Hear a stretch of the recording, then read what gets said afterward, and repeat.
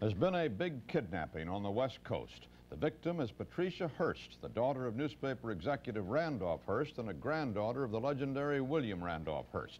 Richard Threlkeld reports. Patricia Hearst is 19 and a sophomore at Berkeley.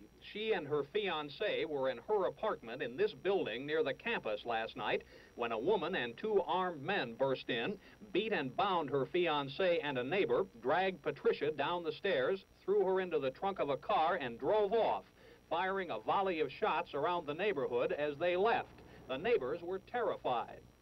Well, I heard a scream and then I heard what were gunshots. And I looked out the window, and all I saw were the sparks of the gun going off, and I hit the floor. Did you hear the girl who was being taken out say anything? Well, I heard her pleading, "Please no, not me," or words to that effect. Today, police were digging bullets out of parked cars and windows and walls all up and down the street. They later found the empty getaway car. It had been stolen and abandoned. Police don't have an awful lot of leads, but they know this kidnapping was too well organized to be spur of the moment. Looked like a planned operation, a quick burst into the scene, the abduction of the girl, the beating of the fiancé and the next door neighbor, and left the scene just as quick as that.